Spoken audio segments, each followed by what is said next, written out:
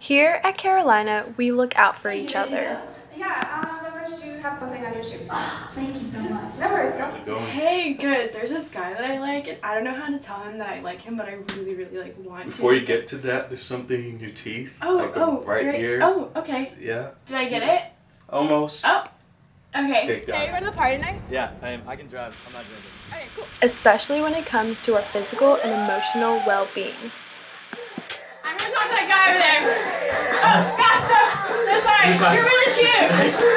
You see that girl over there? Yeah. Dude, she is smashed. I bet I can totally hit that tonight. Go for it. She's really drunk. No, she's okay. I think she's way too drunk to go with that guy. Are you sure? I think she's fine. She's fine. Here at Carolina, we look out for each other. According to a newly released Justice Department report, only about 20% of sexual assault victims go to the police. In 2013, there were 14 sexual offenses on our campus. This could be your roommate, your sister, or your best friend. One effective strategy to prevent sexual assault is to be an active bystander. What's a bystander? A bystander is someone who's just like you, that's present in the situation but not taking part. The presence of a bystander makes a completed rape 44% less likely.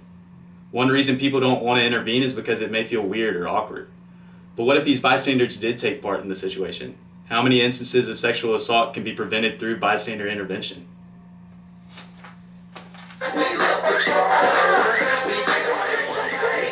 Here are ways to intervene and become an active bystander. This is the pick and roll. Hey, you want to go back to my place? Actually, no. She's coming to BC's with me. Bye. Here's a defensive split.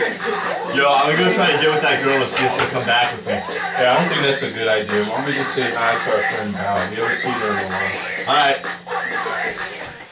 As Tar Heels, we are one community. We can all come together to prevent sexual assault on and around our campus by taking steps as active bystanders.